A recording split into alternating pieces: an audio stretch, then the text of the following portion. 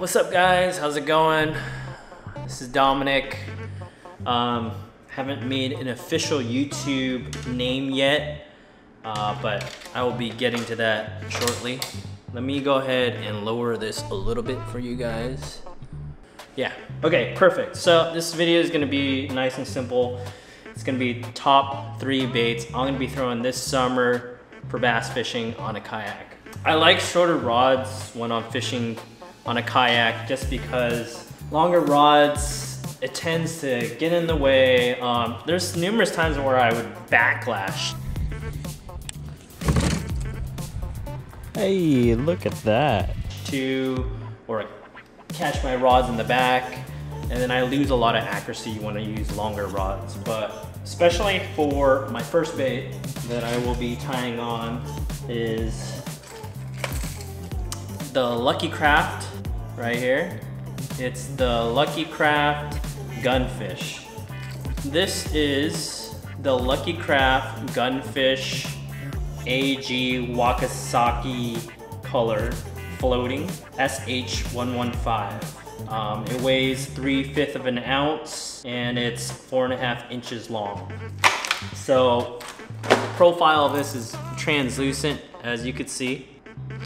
It has a nice eye on it, and if you could see the front of it, it has a coupling in the front so that way it could spit water while you're walking. This bait won't have a big walk like the Papa Walker by Spro, designed by Russ Lane, but this has the combination of a spitting walk. So a walk and I'll spit at the same time, and you can work this bait a lot faster, I believe. So this will be the first bait I'll tie on. And for rod setup, I have the 151 XG Shimano SLX. Do a close up of it right here. And the line that I have tied on it is 25 or 35 pound Smackdown braid, I believe. But you could throw like Power Pro or Smackdown. It doesn't matter. It matters a little bit, but it gets the casting distance for me. So I tie it on 25 to 30 just because of casting distance. And usually a lot of the fish, if you've seen my other video, when I was throwing the Mega Bass Pop Max, they like to eat it at the end of the cast. So using a short rod, it's extra important to use braid so you could get those long casts and you can get those hook sets, and you can load your rod faster with braid. So we're gonna just tie a simple polymer knot on here. So like I said, you can work this bait super slow, you can work it super fast, cover lots of water. If you're on a smaller body of water where there's not a lot of big fish, you could throw the smaller gunfish. But right now I'm focusing on catching bigger fish because that's my problem. So most days are bluebird skies over in California. So I like the translucent color. For the Mega Bass Pop Max, I also use a translucent like bluegill color, and it's just, they seem to bite it. Whether if it's cloudy or sunny, they seem to bite it really well. When it's fast moving, not as important, but if it's slow presentation, I feel like you get more bites using the translucent colors. This rod, I'm not sure if they make it anymore, but if you can get a hold of one, I love this rod. And I think I bought it for like 70 bucks or 120 bucks, somewhere in that range. But it's a LAG 661 MFB 6.6 medium action rod. That's for 1/4 to 3/4 ounce baits, and the line diameter to 8 to 17 pound test. I get lots of casting distance on this. I can work the bait as slow as I can, and it's just super light. I can work all day. I don't get fatigued. It's made by Daiwa. Daiwa always makes great products. It's actually a Daiwa Laguna 661 MFB. Like I said, medium action. You don't need the only time I would work a medium heavy setup is when I'm around very heavy cover where those bass can get off. And I just need to just crank them in the boat and throw them in the boat. But if it's open water and all you're dealing with is sparse grass or rocks and shelves, this is the bait to go. This is the rod to go with, medium action. And it loads up nice where you don't even have to really set the hook. You just kind of sweep hook it. You get the bite, sweep, reel in, reel in, reel in. Let that fish fight. Don't horse it in the boat, and then just lip them. This will be number 1 bait I'm gonna tie on.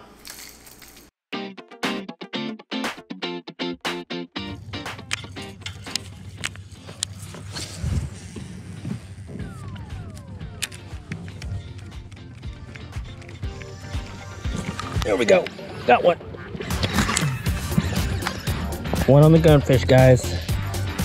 Tiny. At least I think. He's fighting like he's a beast.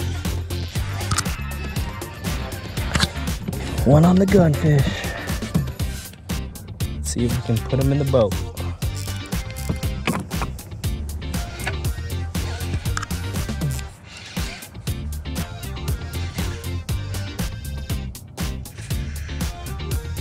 See if he has any buddies with him. Ooh.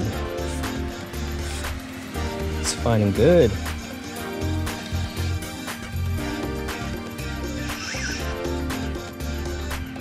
Nobody's with him.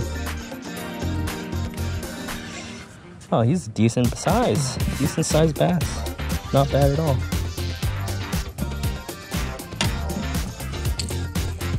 Not bad at all. Yeah, guys, there we go. That's what topwater gunfish can get you right there.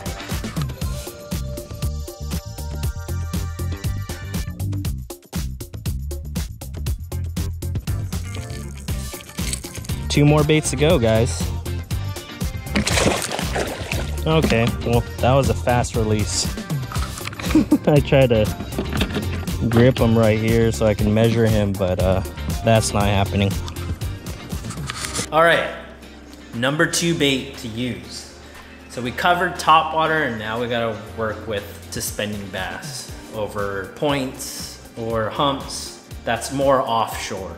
But you could also fish this shallow, but keep in mind, if you have a lot of grass like Florida or the Delta and you have tons of hydrilla and basically the lake management is not spraying the grass, it might be difficult to fish this. But if you're shooting for offshore waters, this is the bait to use. So this is the Okashira screw head for swim baits. Let me go ahead and zoom into that.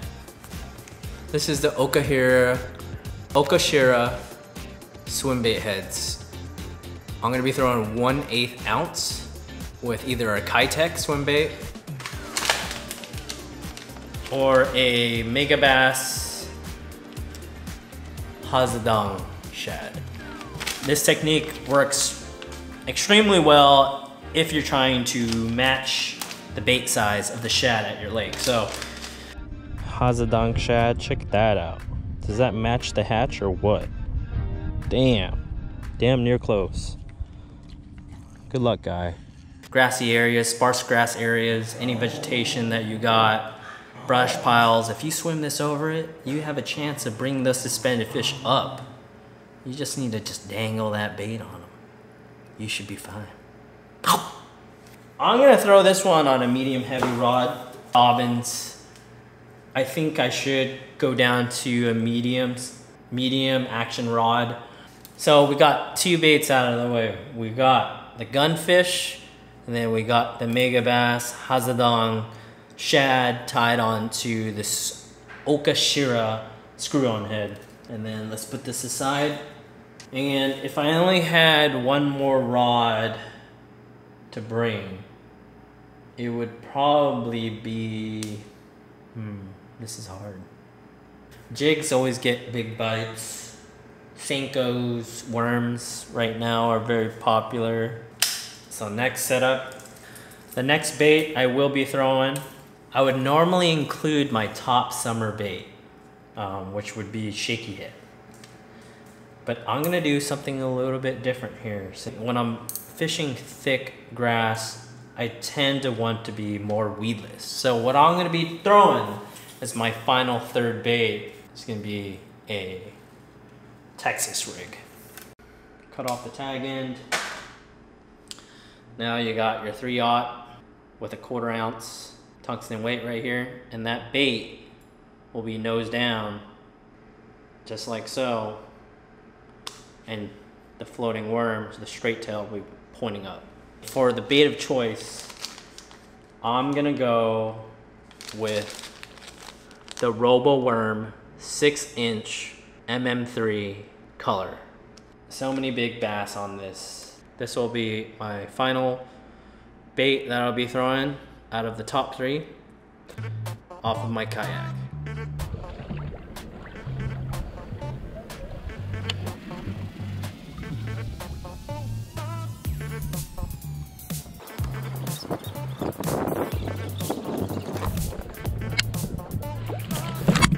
There we go.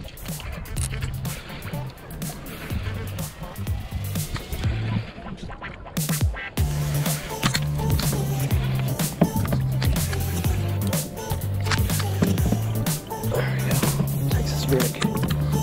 More fish on the bottom of the boat. Feels good.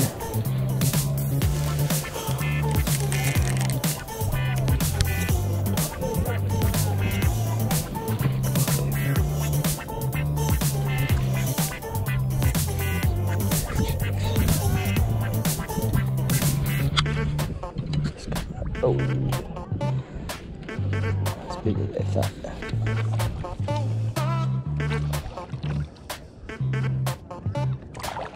There we go, baby. Texas rig, second bait down, baby.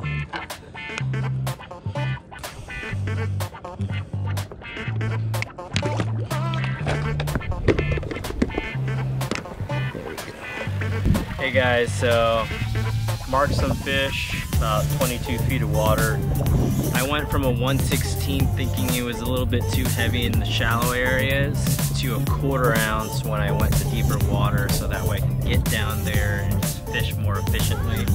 We're just gonna go ahead and measure this fish. Like I said, got it on the drop, Texas rig, 2 baits down, 1 on the gunfish, 1 on the Texas rig. Let's go. 16 1/4. Go back down there and tell your biggins, your uncles and aunties to bite.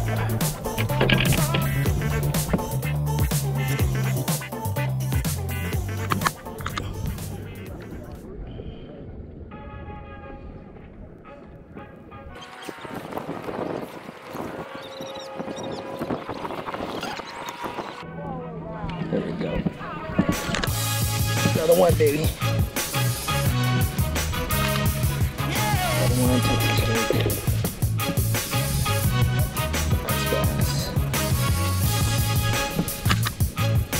They are eating.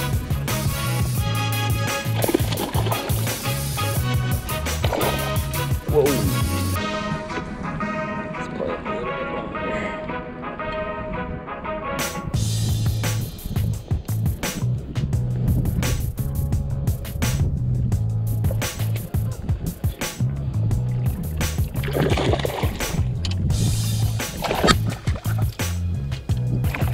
Oh, shook off my spring, dude. Man, that is a thick one. That is a nice one on the Texas rig, baby. Let's go. Let's go.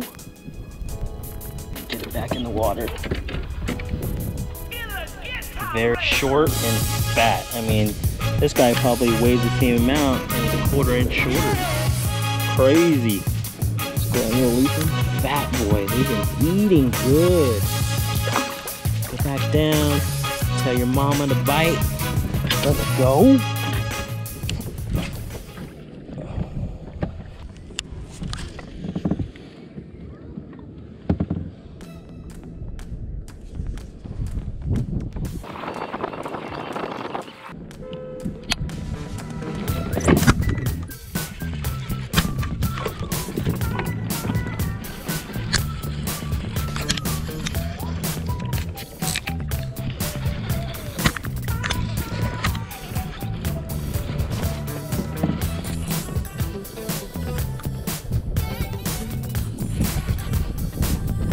another one, and the Texas rig.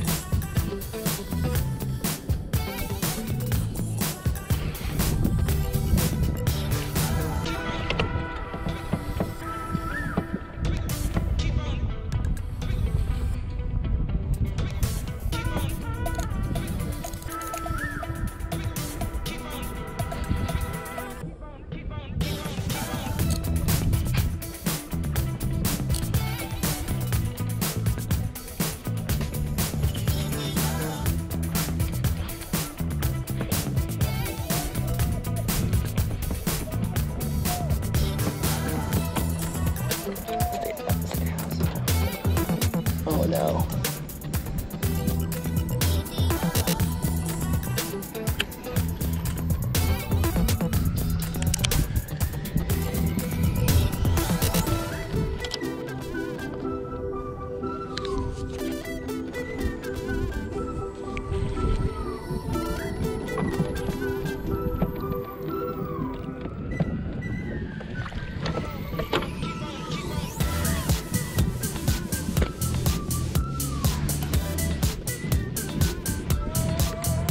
There we go, baby. That's a kayak bass right there. Check that one out right there.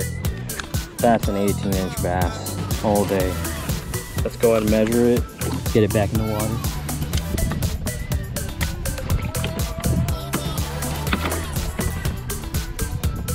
Ooh, just short. That one is a 17 3/4 inch bass. 3 pounds all day. They are thick. You guys need to get out here. They're feeding. Let's go and release him. If I can catch fish on all 3 baits, then you be sure, click on the link below. I'll have all the baits linked up below so that way you can purchase it easily. Most likely you can probably get it prime shipped, or you can always hit up Tackle Warehouse. They have pretty good shipping over there. Oh, don't forget to like and subscribe. If you like this video, it will help me tremendously get more views and get more subscribers. I'm trying to build up my subscription list so that I can eventually monetize and keep on doing what I love. But check it out. I'll update you guys later. Peace.